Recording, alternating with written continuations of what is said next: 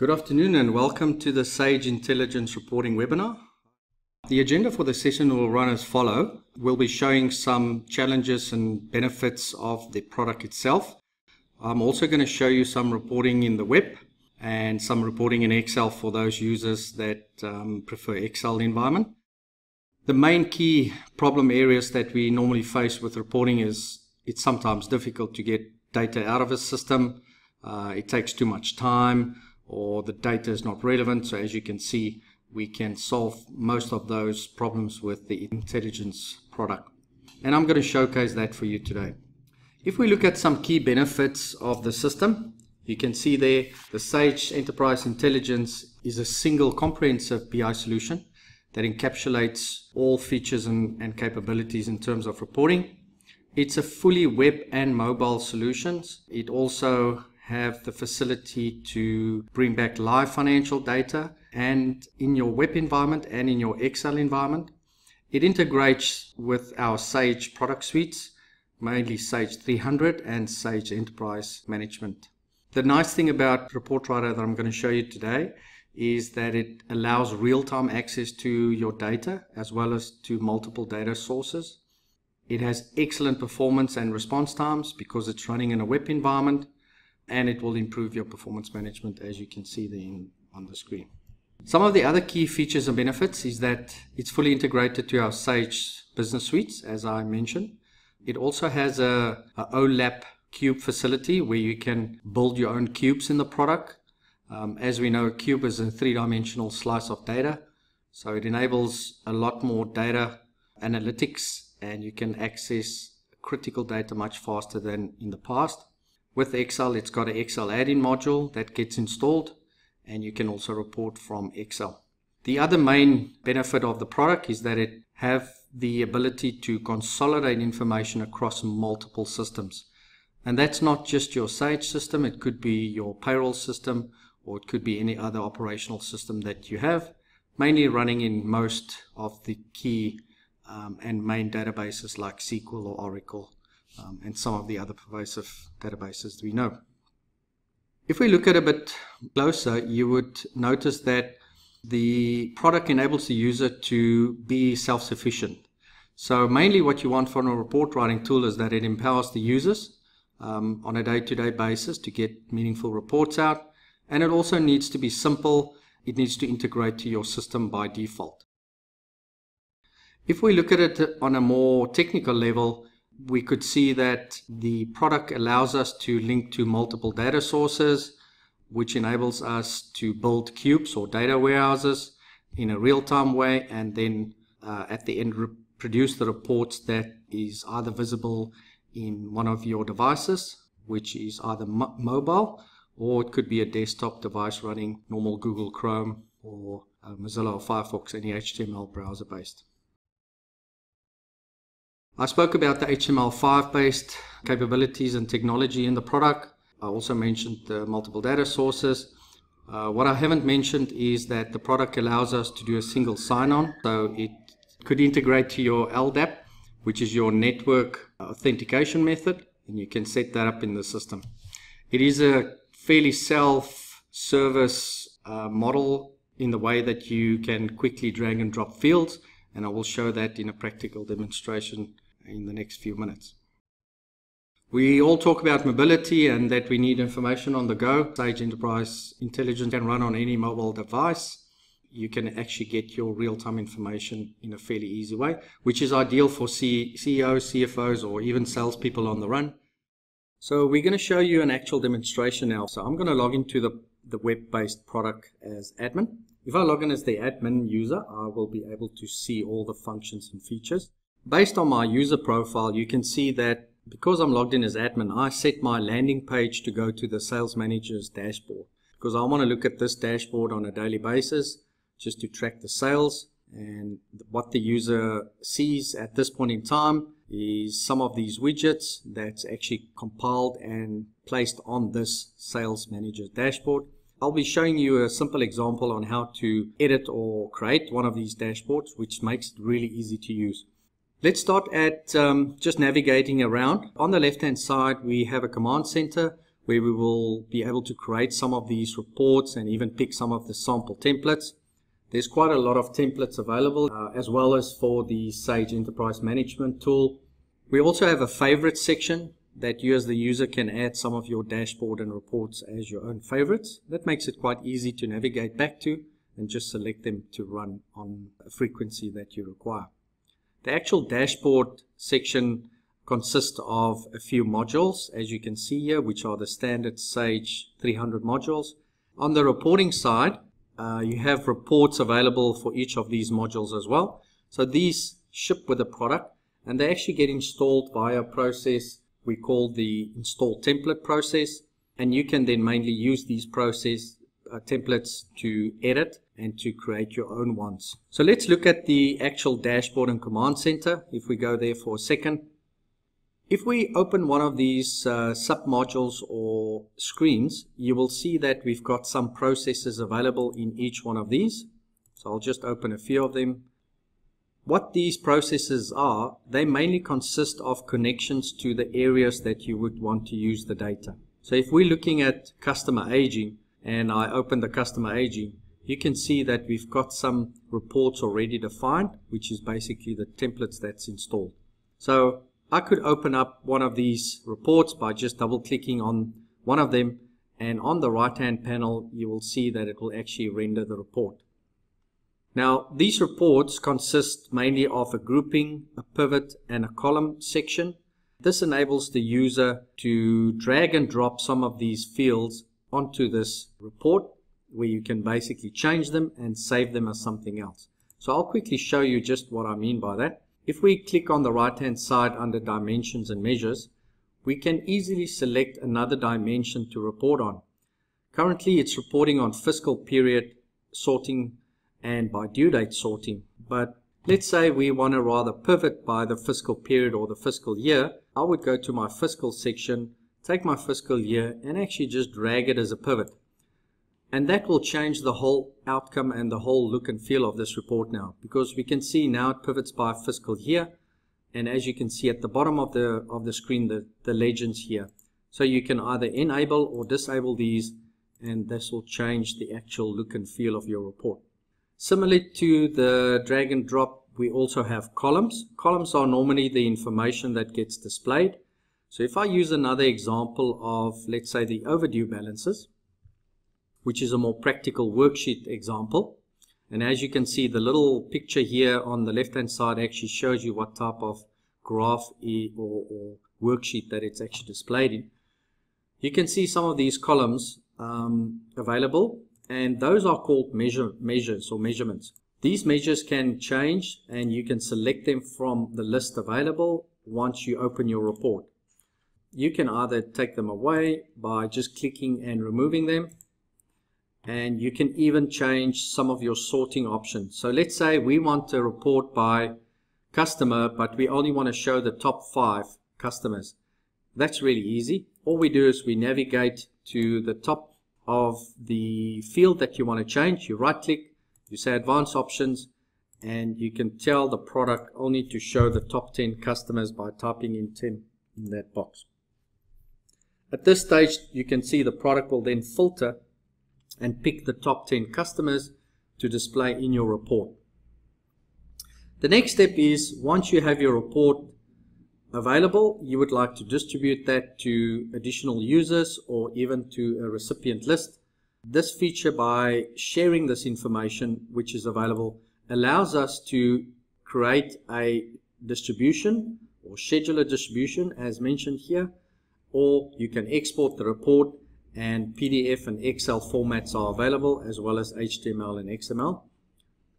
But normally what would happen in a working environment is you will schedule the report, and that enables us to create a short little schedule which we can then set the frequency to run every week or every month. This is ideal in typical in a sales environment where you need information about sales in a really quick and timeliest manner. Other options are also available in the worksheet. So once your worksheet are done and you would like to graphically change some of the worksheets, you would go here, click on your worksheet properties, and as you can see, we also have some different views or combination of views available, ideally on a combination chart maybe for this report, because there's more than one column and filter.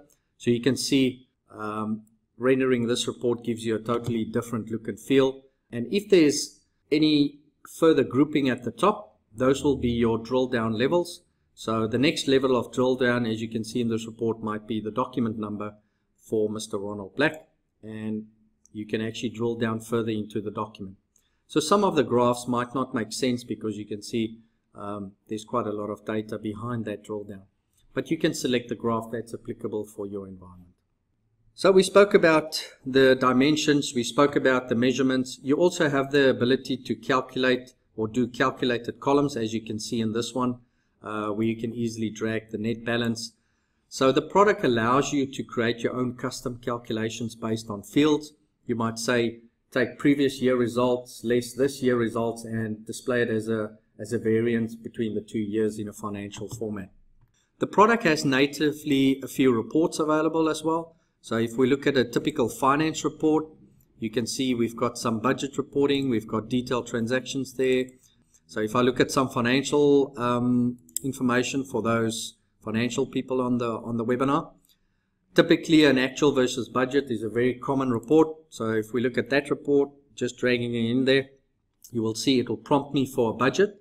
So in Sage 300, we know you have the ability to report on at least 5 budget sets if you on Premium Edition. So you would select that, and the result will then compare based on that. So this data is actually retrieved from the cube, the data cube that's available. And as you can see, we have certain grouping at the top. But if you don't want to see it that way, like I showed you before, you can easily drag and drop the information, which gives you a totally different view. This is a more ideal view, I would say, where you can see some trends and analysis, and you can drill down further into the detail. Typically in an environment where there's some information that you might want to filter out, that's also very easy to do in the product. Maybe there's some lines with zeros where you don't want to see any zeros, so that's fairly easy, as you can see here, maybe on these sections here.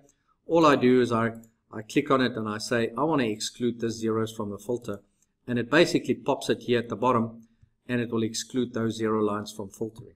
So those are some of the standard features. There's so many more you can do with a product. Talking about security in the product, if you want to navigate to the security features, you can see there's a little administration icon.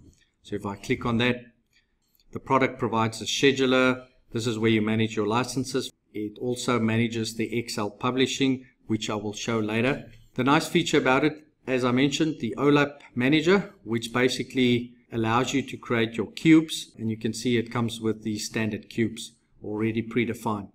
And the product also enables you to add your own cubes.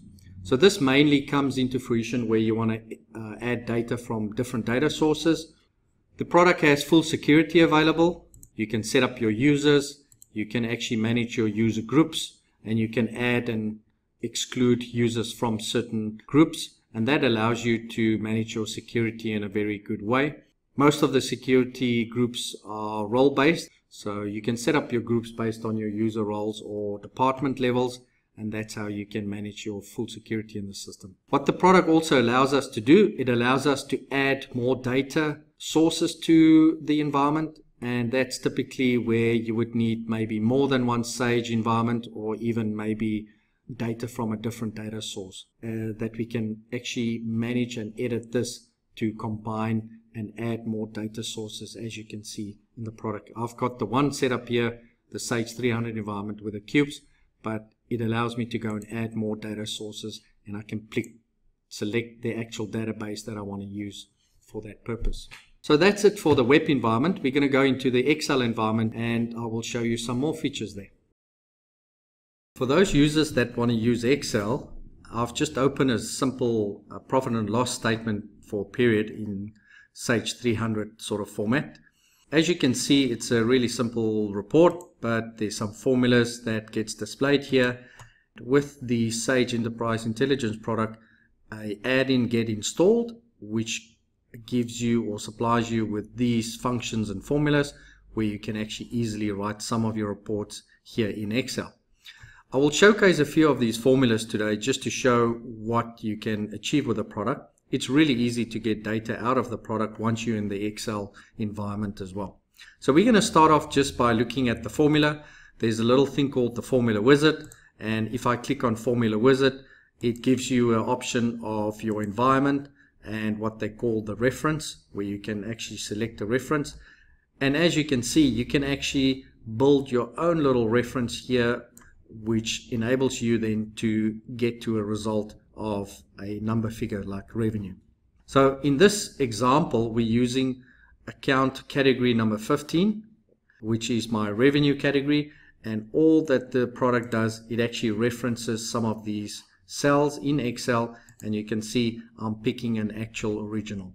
So these are the fields available just in this reference. You can actually reference all parts of your data with this product. That includes your accounts payable, receivable, banking, taxing, GL, and other modules that you might have. The other thing that I need to show you, which is quite a neat little feature in the product, is the duplicator. This duplicator allows you to actually duplicate the current sheet that you're on and enables you to create multiple sheets, let's say for multiple departments or cost center. So the way that it works is you click on your duplicator, you pick your environment that you've set up. In this case, I've used the actual budget environment, and then my dimensions, I can select, as you know, with the Sage 300 tool, you can select your dimension using your account segments. So I'm going to select number 2, and then all I have to do is I have to point to where this dimension value is, which is this field I've got here in the cell.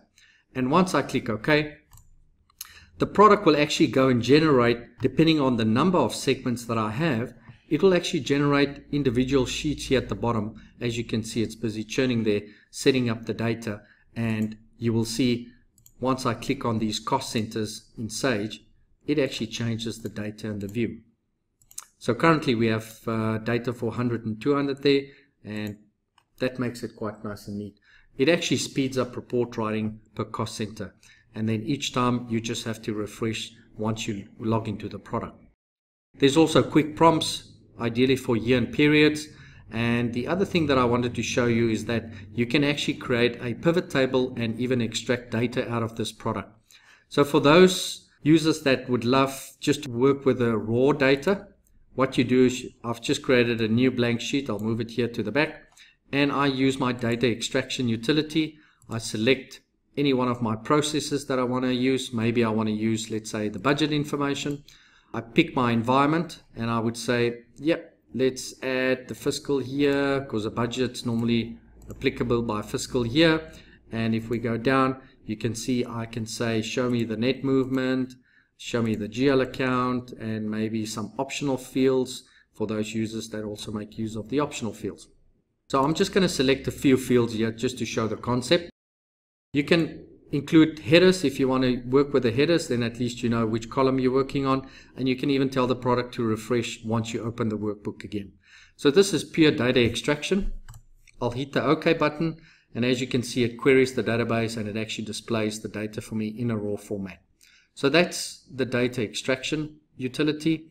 Last but not least, you can also pivot data, normal pivot in Excel for those users that would love to use pivot tables. I'm going to pick actuals and budgets again, just to demonstrate you on this feature. You can also put some filters on years, especially if you don't want to see all the financial data for all the years. You might just say for a specific year. I'm working in 2020, so I would say let's use the data in 2020 for this exercise. I pick my fields, move them to the right. You can pick multiple fields, as you can see, and then all move them to the right, because these are the columns that's going to get displayed once you extract the data. Once you click OK, it will then create a pivot scenario for you, and you can then easily select the pivots that you need, add them to a normal pivot function there. So that's the pivot function in the Sage Intelligence Enterprise tool. The other option you have is you can change your references. Like I mentioned, you can then select where you want to get the data from, and you can add some more. This is also available in the web environment, and in the web environment you actually make it possible to select these processes that you want to use in Excel. So this is just a quick wrap up of the Excel add-in tool. It's quite a nice tool to have for those users that are really fond of Excel and work in Excel environment.